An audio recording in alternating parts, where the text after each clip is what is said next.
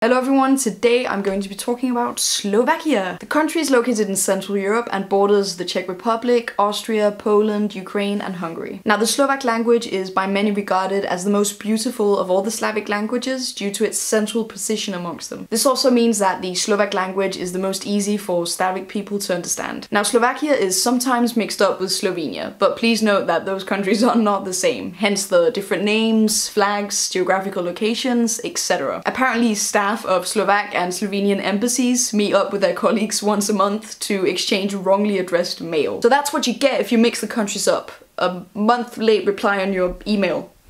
Yeah! The capital city of Slovakia is Bratislava, which is the only capital in the world that borders two countries, Austria and Hungary. My mind is blown! And the capital of Austria, Vienna, is only 60 kilometers away. My mind is... well, kind of blown. No, it's not blown by that fact. Sorry, no offense. The country's landscape is rather mountainous. It's especially known for the Tatra Mountains, with peaks of above 2,500 meters and glacier lakes that have been formed more than thousands of years ago. You can go skiing there and enjoy all sorts of winter activities.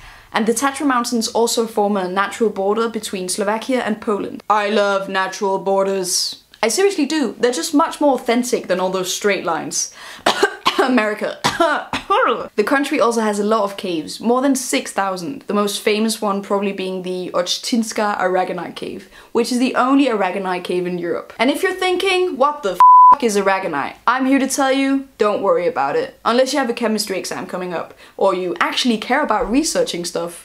But since I don't fall in either category, all I can tell you is that Aragonite is a very beautiful kind of crystal. Anyhow, all bad jokes aside, if you ever get the chance, you should definitely visit the cave. It's incredibly stunning and definitely very unique. Slovakia has in total 180 castles and 425 chateaux. And with a population of about 5.5 million, the country has the highest chateaux and castles per capita. So there's enough castles for everyone, or actually none. But there are less people per castles and chateaux than in the rest of the world.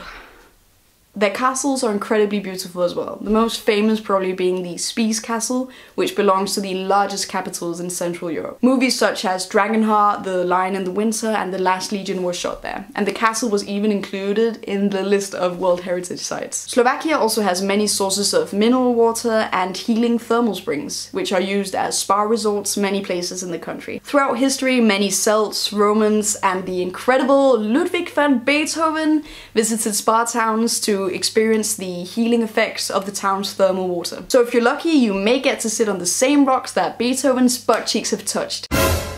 Now let's talk about the Slovak people, because they're actually regarded as being some of the nicest people in the entire world. And according to U City Guides, the Slovak women are some of the most beautiful in the world, only beaten by Russia and Brazil. But they were credited with the title of having the most beautiful blondes in the world. They're also very tall, with long legs. The gorgeous Slovak model Adriana Karambo even has, according to the Guinness World Book of Records, the longest legs a model has ever had. And did you know that the king of pop art, Andy Warhol's parents were from Slovakia?